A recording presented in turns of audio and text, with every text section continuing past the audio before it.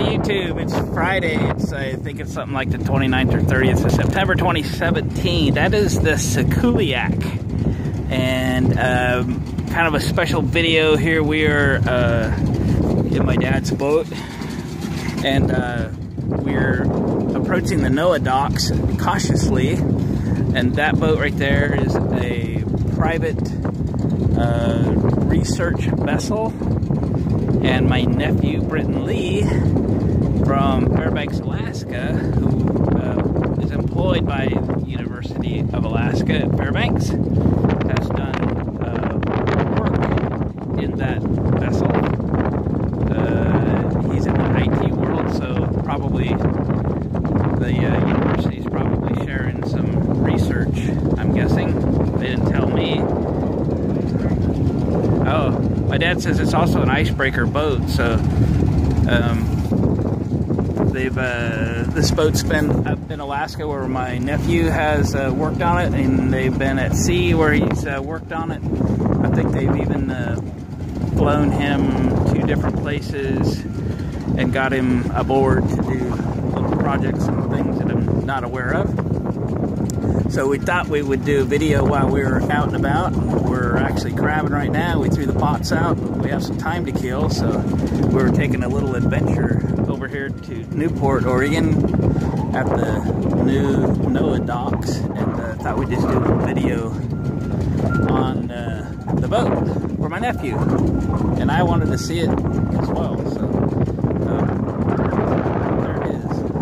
I asked my dad just to pull up to the stern and maybe I'd board the boat. He's pretty sure he didn't shoot me, so I guess we can do that because I didn't really want to get shot today. So I think these research vessels are kind of tight with security and things like that. They don't really want people nosing around, so they've got a lot invested in their research, and I suspect that's got to pay out to them somehow, some way. But we're getting closer and closer. So far, nobody's telling me that I have to shut my camera off or anything, so let's get started. So it pulled in here yesterday, 2 days ago, something like that. We've also heard it's going to move over to Hatfield Marine Science Dock, which is in the same South Beach Marina complex here. So this is kind of a unique perspective. Seeing the boat on the water, from the water. There you go, Britton. Maybe we'll go run into it, put a scratch in it, and say, yep, that's what we put that scratch in there. Oh, look at the draft markers on the side of the boat. So they obviously can take a lot of weight in there. They've got, I don't know, 6, 7, 8 feet of draft marked down. So they're must be very lightly loaded right now because they are sitting high above the water. So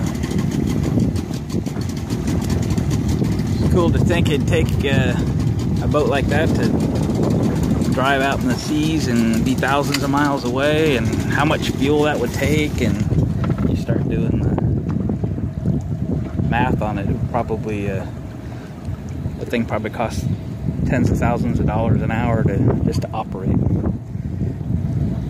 Very interesting.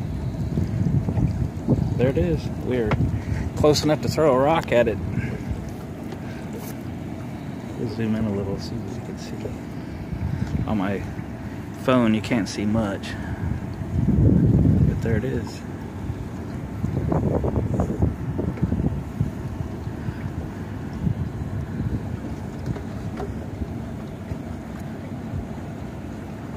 What's that logo right there? I don't know.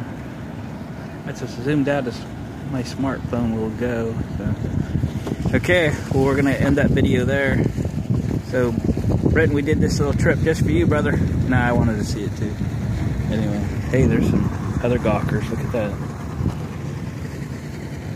So, South Beach Marina and NOAA docks. There's another big vessel over there. That's a NOAA vessel there. So, our government owns that boat. I'm sure they do some interesting research on that barely costs any money at all, right? There you go. Just a quick view around all the different docks and all the different happenings here at South Beach in the wake trying to stabilize the image as we rock and roll a little bit. Okay, folks. We'll catch you on the next one.